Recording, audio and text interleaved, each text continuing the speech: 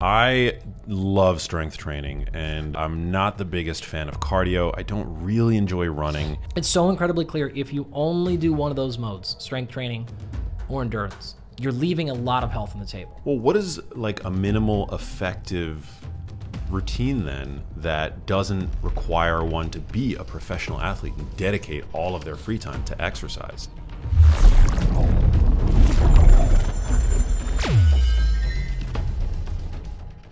Like, is it important to differentiate between The different exercise modalities? And this is my answer would have been yes.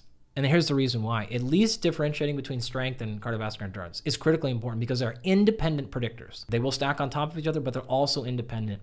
We also have so much data from lifelong exercisers. This is some work I've done and published.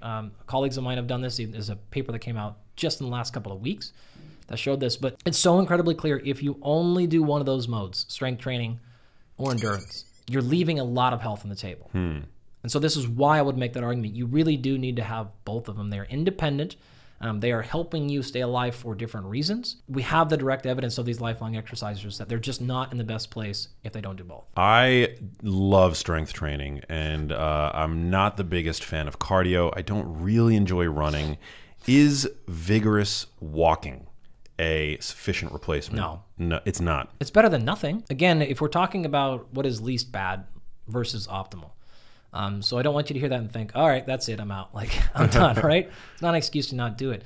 If vigorous walking is all you can get into, that's great. That's like what some people refer to as zone 2. Yeah, I don't care what zone like you're in at all. That's like very little concern to me generally. I think it's clear that you need to be doing something that requires you to sustain energy output at a higher than resting rate for long periods of time. Okay, define that as zone whatever you want. I don't really care. Again, I have friends that are like so deep into zone 2. They've made careers out of this. Amazing. Like, that's great. You want to pull your blood and figure out what your lactate levels are. That's amazing. I don't really care. I have other ways that we pay attention to that, but that's fine. You need to clearly be able to sustain exercise or energy output that's elevated for a long period of time. What might that look like? I mean, are you jogging, bike riding, hiking? It could be a vigorous walk, any of those things. I think what's important to understand here is it's not the mode of exercise that matters. It rarely is. Right? It's the physiological demand. So what you need to be doing is asking for an advanced cardiovascular rate that is sustained with no break. That's all we're after. The mode or method you pick is entirely up to you on the surface. It's irrelevant to this aspect of physiology. It's very relevant to other parts, joint health or movement patterns, personal preference, availability to stuff, fine. But right now for this physiological output, we just simply care about asking a sustained input. Unless you're an athlete or have a specific muscle you want to work at for injury prevention or recovery, or if you're in an aesthetic sport, exercise is not really about the output. It's the input that matters, right? It's what's the physiological demand. The easy way to think about this is the physiological limiter will be the place of adaptation. So what I mean by that is wherever in your physiology is asked to fail is going to be the place that adapts.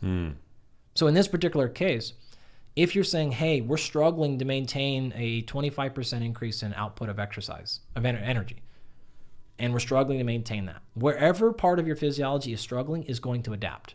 So maybe that's your breathing. Maybe that's the mechanics of your posture. Maybe that has nothing to do with that, and it is your ability to bring in and utilize fat as a fuel. Maybe it has nothing to do with that, and it is your gait and how you're walking, and that's why your knee is hurting. That's why you're like, it could be any number of things. So that's, if it is a situation where you're like, man, every time I walk or jog lightly, I get these back injuries, then don't do that anymore. It's not worth it, right? Find another way to ask for cardiovascular demand. Find a way that is not leading to injury. If you care to fix your running, great. If you don't, then don't. Don't worry about it, right? Like, whatever's in for you. The same thing with our athletes that have short demands on performance, right? So if we have a competition 6 weeks from now, it's the same thing. This is still an investment in 6 weeks from now, right? We're going to be needing to do this for a lot of reasons. Outside of that, you clearly need to be able to perform at a high heart rate as well. This can be done in any number of ways. Short, high-intensity intervals. Like, think your classic 20, 30, 40 seconds, maybe up to a minute of hard work, some sort of matched recovery. Maybe this is less recovery than work, so maybe this is 60 seconds of hard work and 30 seconds of rest. Maybe it's the opposite, 30 seconds of work, more rest. They're different. They give you a little bit of fun stuff. I actually think people should do like a combination of these. Maybe it's a little bit longer, 2 or 3 minutes of sustained work, 2 or 3 minutes of rest. Like, fine. you're challenging your ability to go to a max or near max heart rate. That is going to ask different physiological demands than the lower intensity stuff. So by leaving that stuff out of the equation, you are leaving adaptations out of the equation. Just like by only going red line, only going high heart rate, max heart rate, and not doing anything at a moderate or lower is also leaving things off the table. So I really think you need both. It's hard to come up with a situation in which both of them combined at some point are not advantageous. Well, what is like a minimal effective routine then that doesn't require one to be a professional athlete and dedicate all of their free time to exercise to achieve these adaptations? Minimum effective dose is a little bit different because you need to think about, are we talking maintenance of current status, or are we talking about actual improvement, right? So maintenance of current status, it is insanely low. If you were to do, say, one strength training workout every 2 weeks or so, that's probably sufficient to maintain muscle size and strength.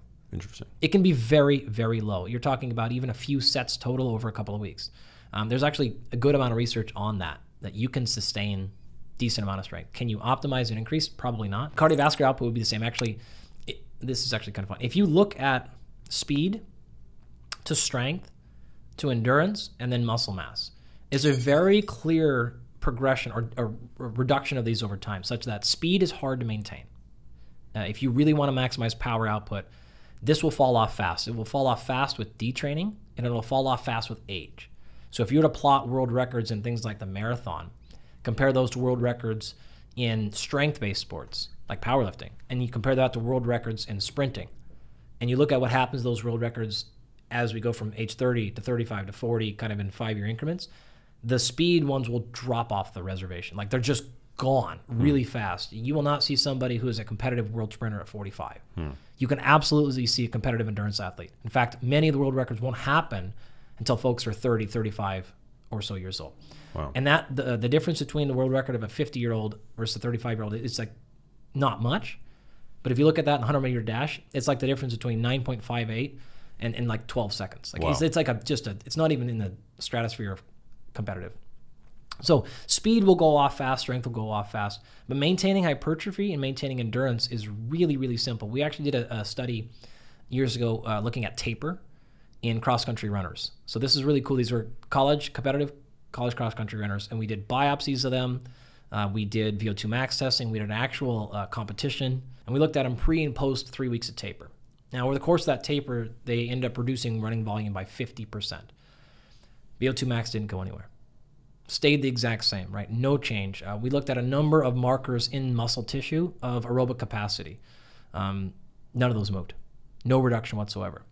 We saw an improvement in performance, though. They ran faster in the post race than they did. So we lost no cardiovascular markers whatsoever, up and down. We looked at them all over the place. We did, though, see a dramatic increase in the size, and I think it was about 9% or so of the fast twitch muscle fibers. So we saw a large increase in fast twitch muscle fiber size with 3 weeks of reduced training.